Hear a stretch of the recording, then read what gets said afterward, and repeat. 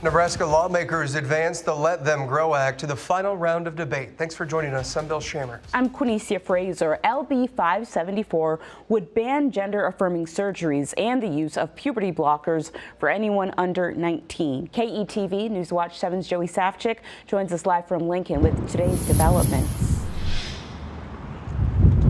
Bill, Quinicia, the bitter divide remains here in Lincoln after an attempt at some last-minute deal making blew up this afternoon. The Let Them Grow Act advances to the final round as originally written, with the promise of some fine-tuning before that last round of debate. Omaha State Senator Kathleen Kauth sponsors the bill this afternoon, says she's open to changing it before it goes to the floor for final reading. Senators today rejected an amendment that would limit restrictions to just gender-altering surgeries, something Kauth opposed. Opponents are skeptical about talk of negotiation. Omaha State Senator Megan Hunt today says she pulled motions after discussions with other senators, only to see them flip when the amendment came to a vote.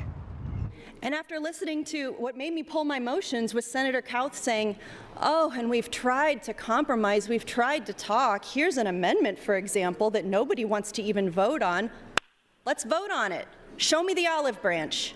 I had filed an amendment on final reading to make sure that if something happened, we would be able to adjust.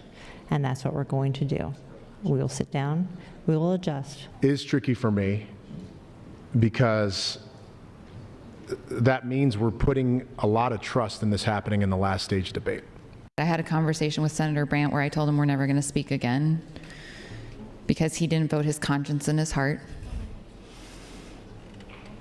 And that's really, frankly, going to be true of everyone. Senator Armendariz voted against this bill, now voted for it. Senator Hughes didn't vote for the bill last time and now voted for it clean.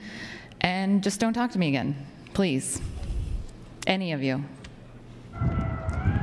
Bill, Quinicia, we were up in the balcony when the bill advanced. People were in tears. A trans man we spoke to says he is terrified for what comes next here in Nebraska.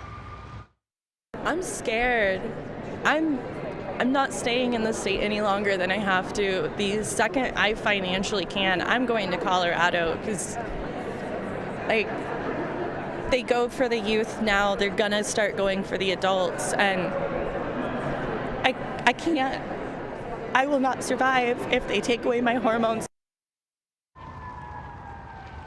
We also spoke to a doctor who works with trans youth in Omaha. He says surgeries for minors are extremely rare. In fact, he has never treated a kid referred for gender reassignment or gender affirming care in the form of surgery. Reporting live, Joey Safchik, KETV News Watch 7.